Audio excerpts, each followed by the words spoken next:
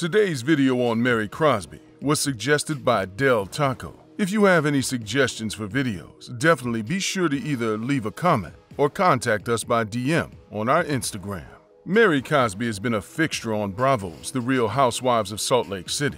Known for her lavish lifestyle of expensive champagne, designer clothes, and organized religion, Mary took over her family's church and restaurant empire after marrying her late grandmother's second husband, Robert Crosby Sr., aka her step-grandfather. They have now been married 20 years and have a son together. When she married Robert, she inherited her grandmother's multi-million-dollar estate, and rumor has it turned her grandmother's Faith Temple Pentecostal Church into a cult. Robert is a pastor and Mary is the Pentecostal First Lady. Former church members have spoken out against their leader, alleging that she calls herself God, tricks people into working for the church for meager wages, and condemns people to hell who don't follow her. Mary's closet overflows with Louis Vuitton and Chanel. On television, all of her rooms are cluttered with designer items. She insists that her millions came from family inheritance, not the church. But church members, viewers, and community members aren't convinced that church donations are being used on behalf of the faith. In addition to control over Faith Temple, she inherited a chain of salons and restaurants and has a hand in several other businesses. She and her husband own 5 homes and apartments in Salt Lake City, Las Vegas, New York City, Orlando, and Carmel, Indiana. When they aren't there, they rent them out for extra cash. Her net worth is easily in the multi-millions.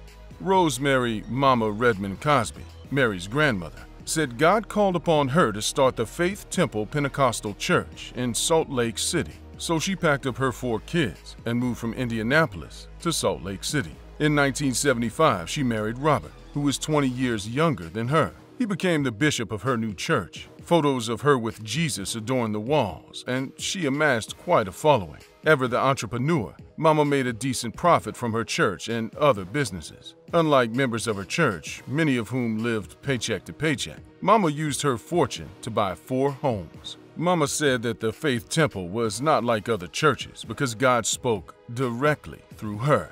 Worshippers relied on her to communicate the Word of God instead of listening to some minister's interpretation of the Bible. At its peak in the 1990s, the church had 500 guests at Sunday Mass. Mama encouraged congregants to work for the church in some capacity. Even if they had another full-time job, they worked for free or earned far below the minimum wage. Becoming a member of the church meant complete devotion to Mama's word.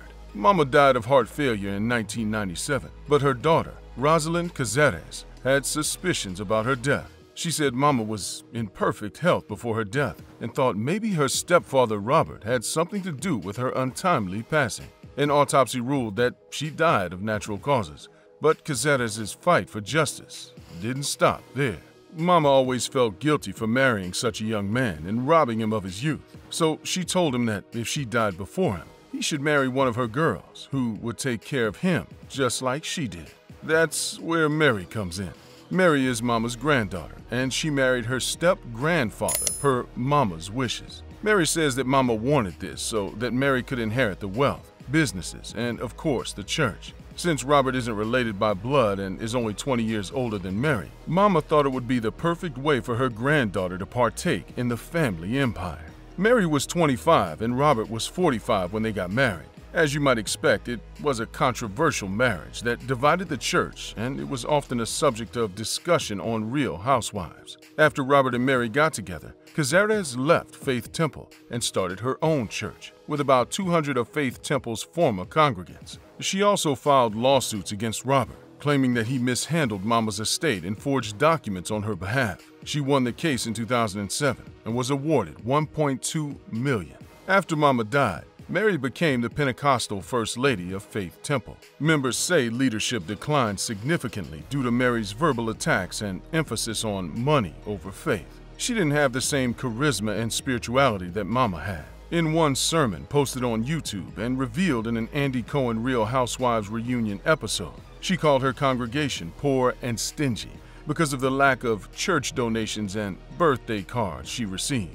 Though not uncommon for congregants to pay 10% of their income to a religious organization, Mama and Mary asked for much more, and they shamed members who didn't give enough. One member said that people were forced into poverty because they had to give Faith Temple half of their minimum wage salaries. Another said her family never had money for Christmas presents because all extra funds had to go to the church. One member was injured in a car accident and had to give his entire settlement to Faith Temple. No matter their financial standing, church members were forced to give more money than they could afford. Even if they gave everything they could, they were shamed for not giving enough.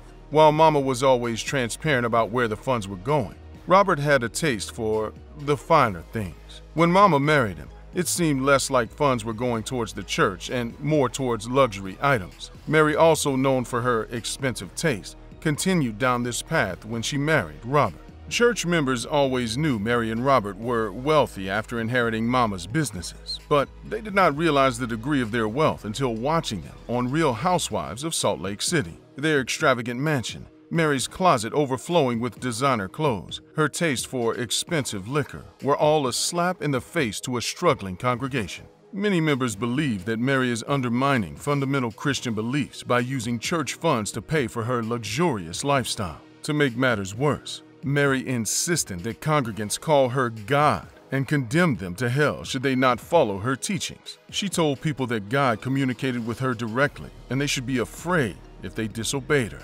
In a promo for Season 2 of Real Housewives, Mary defends herself by saying, "I'm not God. I worship the God in me." Word of Mary's cult spread beyond the church and throughout Salt Lake City. In an episode of Real Housewives, cast member Lisa Barlow sat down with Salt Lake City community leader Cameron Williams to talk about Faith Temple. They agreed that Faith Temple is, in fact, a cult that has dangerously influenced people to submit themselves to poverty and verbal attacks. A church member named Abby left the Faith Temple in the 90s, calling Mary the most evil thing that ever walked this earth. Another former congregant, Ralph Arnold Jr., said that the church has gone to ruin because Mary doesn't practice the Christian values she preaches and verbally bullies her members into submission. She uses their loyalty to Mama as a way to keep members and threatens them with eternal damnation if they choose to leave the temple. Other church members mentioned the shady stuff behind closed doors and the ensuing anger when Mary broadcasted her excessive life on Real Housewives. People are afraid to go to church, but also afraid not to go to church. Though current members deny that it's a cult, Faith Temple has some cult-like qualities, including former members being ousted and shunned. Current members are told not to speak to former members, which has resulted in broken friendships and severed family ties. Mary's own uncle called the church a cult and an abomination. The Real Housewives of Salt Lake City drama continued in the public eye when fellow cast member Jen Shah was charged with defrauding hundreds of people out of millions of dollars. She and her assistant Stuart Smith apparently ran a telemarketing scheme that sold non-existent services such as tax preparation, coaching, and website design that targeted older people who didn't know how to work a computer. 47-year-old Shah was arrested while Bravo cameras rolled for Season 2. Shah and Smith were charged with conspiracy to commit fraud and money laundering, with a possible sentence of up to 30 years behind bars. Shah pleaded not guilty to both charges, with bail set at $1 million. Another housewife has been at the center of national news. The Real Housewives of Beverly Hills, Erica Girardi's ex-husband Tom, was accused of misusing millions of client dollars. Tom, the lawyer who partially inspired the film Erin Brockovich, owes over $56 million to clients, creditors, and lenders. Erica, commonly known as Erica Jane, denies any involvement. However, she was recently exposed for embezzling millions of dollars from plane crash victims with the help of her now ex-husband. It seems like Bravo knows how to pick the right cast members who are constantly involved in scandals. But how? And how are these women still allowed to be on television? Well, allowing these infamous women to continue in the spotlight isn't a moral win for society, but it is a financial win for Bravo. The bigger the scandal, the bigger the audience, and the bigger the ratings. The Season 1 finale of The Real Housewives of Salt Lake City dipped to almost 500,000 viewers, a major blow to the franchise. The Real Housewives of Atlanta, New York, and Beverly Hills have nearly 1 million viewers per episode. But just when it seemed like The Real Housewives of Salt Lake City wasn't exciting enough, Lisa Barlow accused Mary Crosby of running a cult. The drama with Mary's Faith Temple was just what Bravo needed to increase viewership for Season 2. The premiere shot up to over 800,000 and remained pretty strong for the rest of the season. Things don't look promising for Season 3 since Jen Shea and Mary Crosby chose not to return to the show. Season 2 was a wild ride for the Real Housewives of Salt Lake City. In Episode 1, Jen Shea was arrested. In Episode 2, rumors of Mary Crosby being a cult leader came to light. Still, she denies the accusations. No legal action has been taken against her. It seems like Mary's role in Christianity has finally dwindled. Due to the pandemic, Cosby had to close her church and transition her faith to a podcast. However, the podcast has been known to stray from its faith-based mission when Miss Cosby addressed rumors and allegations that came to light from fellow Real Housewives cast members. Click to watch one of these next videos. Let us know in the comments section whether or not you think prosperity preachers are scammers.